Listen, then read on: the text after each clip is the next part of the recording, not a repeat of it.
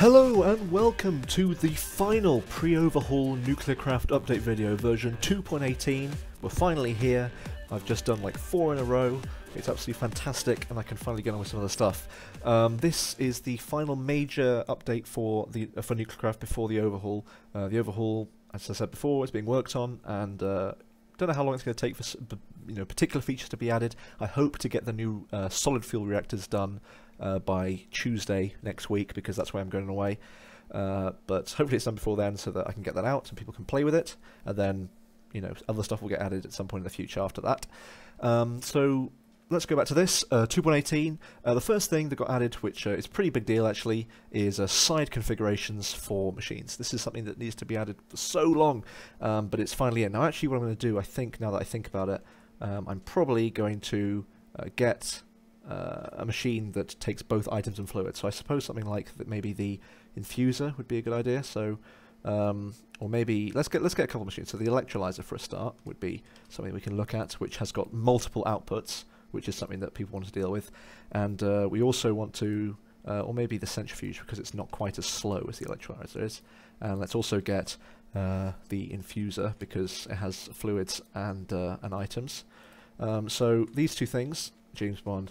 Nice, that's probably the centrifuge. Yeah, it is the centrifuge. If anyone gets that reference, then you're a legend. Anyway, let's get a capacitor to get some power flowing through these things. Let's put these down just here, I suppose. So let's do the centrifuge first. So the centrifuge takes in 1 fluid and outputs 4. There's a horrible fly flying around my desktop. Hang on, let me just. It's fine. I'll get rid of it. I'm flailing my arm at it. I can't get it. Never mind. It's flown away. Okay. So let's do something like. Let's have a look at something that requires quite a lot of different fluids. Let's do molten depleted HECF. So molten depleted. Cool. LU233. That will do. Okay. So that's a big mess of stuff. So the first thing we're going to do is we're going to have a tank of this stuff. So tank, and let's put it like, I don't know, here. Boom. And let's first of all turn all of the slide configurations off. So the way slide configurations work is you go into this thing, and each of the different slots and tanks have their own configuration. So by default, the inputs will accept from any side, the outputs will push on any side, and the upgrades will accept from any side as well. So the first thing is inputs. You can do the sort of thing you can do in thermal expansion. So if you hold down Shift or Control and left click, you will disable everything. If you hold Shift or Control and right click, you will go to the default.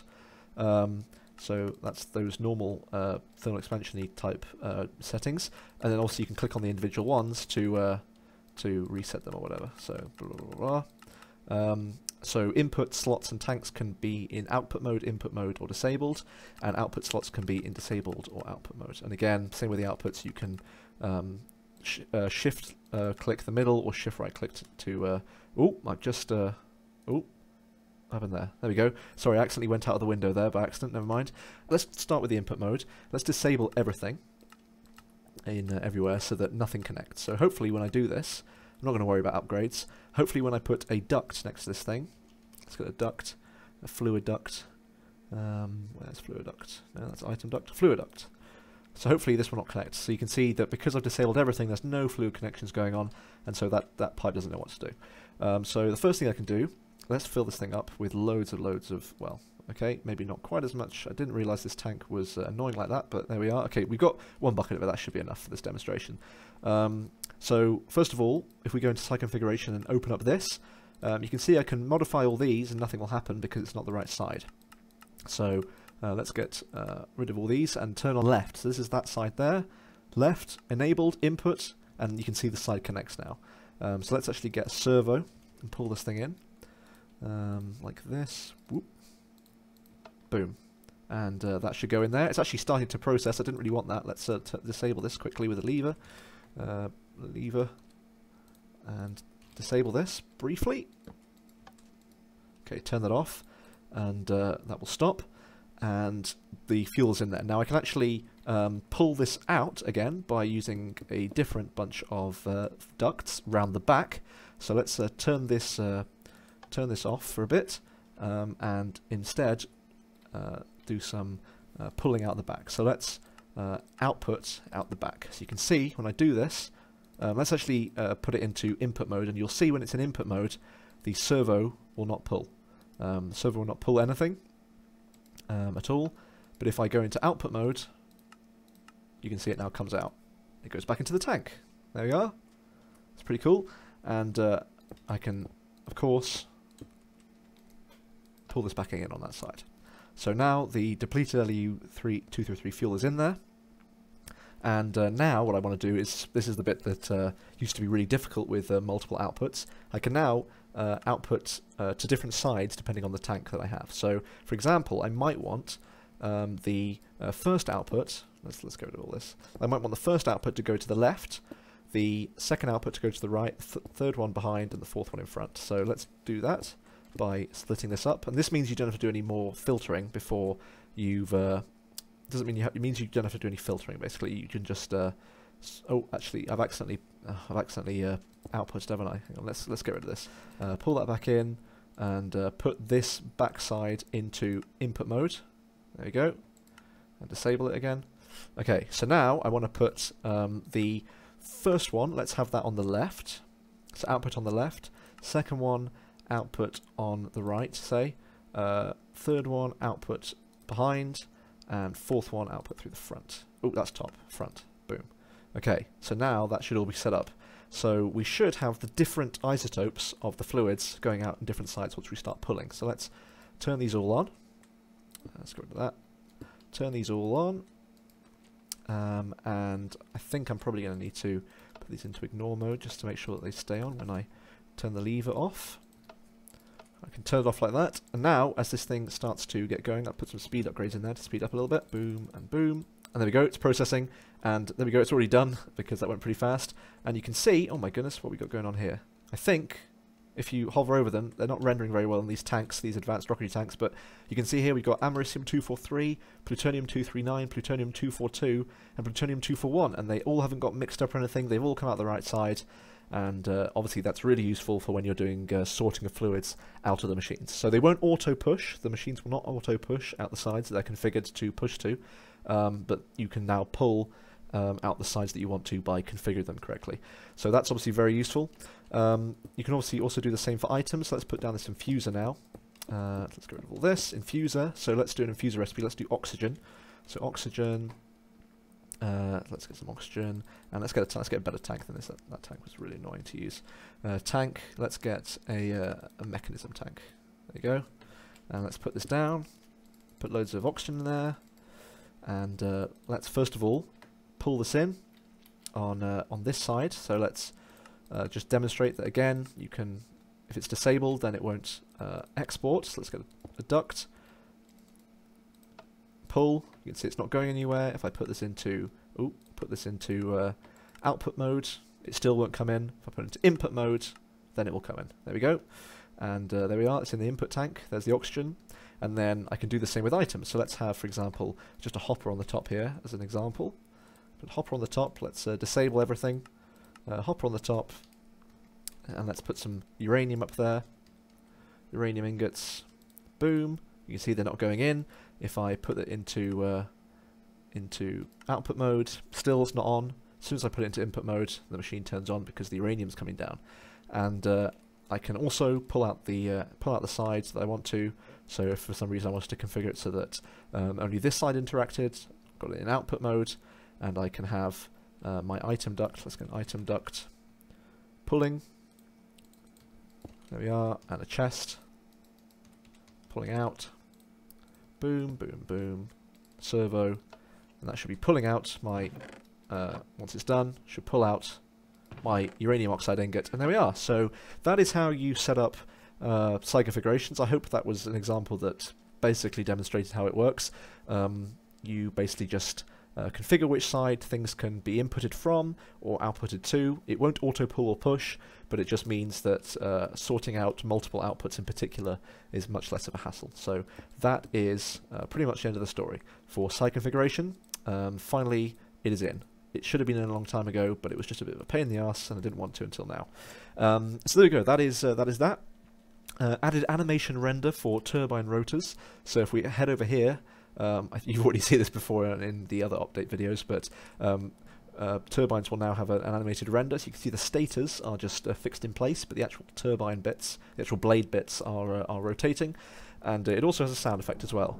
If you walk up to it, this thing is a bit quieter than this one.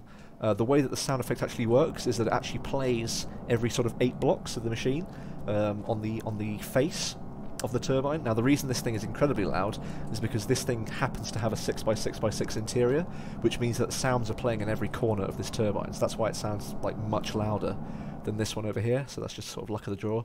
But hopefully the noise being generated by the turbine roughly reflects how big it is, and actually what will happen is as the turbine sort of spins up and gets faster, the pitch of the turbine noise will actually get higher and higher, which should be pretty cool.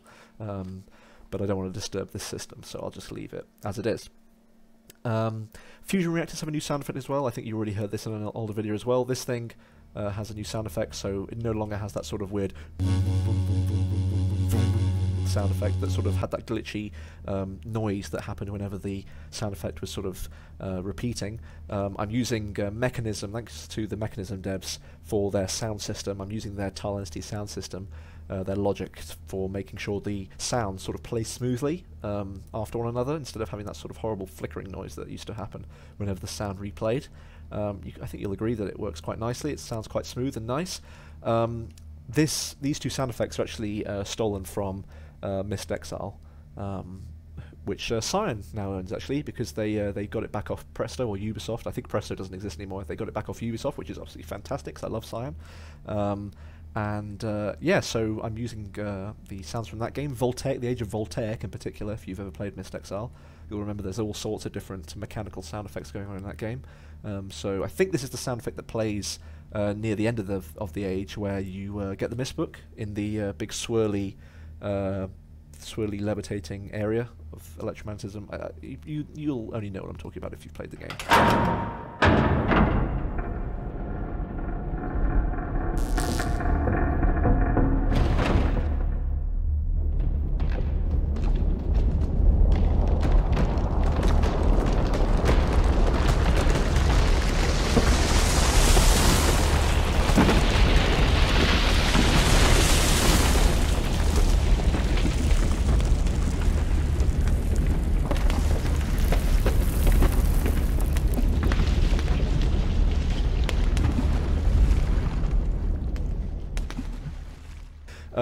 And there we are. So that's those sound effects, new sound effects. Fusion reactors, yes, done that. Fixed array. So yes, a fixed array returning OC methods, not respecting Lure's multi-output protocol. So the way I didn't realise that. So when you add Open Computer's integration to machines, the actual output style is an array of objects, and I didn't realise that in Lure, unlike Java, one method can output multiple values. So in Java, normally what you do if you wanted multiple values, you'd make a new object that sort of contained multiple values. But in Lua, you can literally just return multiple values. And I thought that I didn't realize that was why you could return an array. So what used to happen sometimes if you were trying to make a program that used, say, the reactor structure, which returns an array of information, it wouldn't work properly, because I thought that I had to return the array that I was being given to return, rather than actually making one of the elements of the array that I was returning, if you get what I mean. So that's all been fixed now. Geiger counter blocks will now output a comparator signal of strength relative to the logarithm of the chunk radiation. So yes, there's a comparator signal, but because obviously radiation can vary quite a lot from different scales, this is a logarithmic output. So you take the base 10 logarithm. The maximum output by default, you can configure this, is a redstone power of 15 at 1 kilorad per tick. So anything above 1 kilorad per tick will just output power 15. So you can roughly work out what the radiation level is just from the redstone signal. So if 1 kilorad is 15, that means that 100 millirads is 14, 10 millirads. And if we look at this, you can see it's 84 millirads. Oh, what? I must have got that wrong. Yes, I did get it wrong, didn't I? Because I went from kilo straight to milli.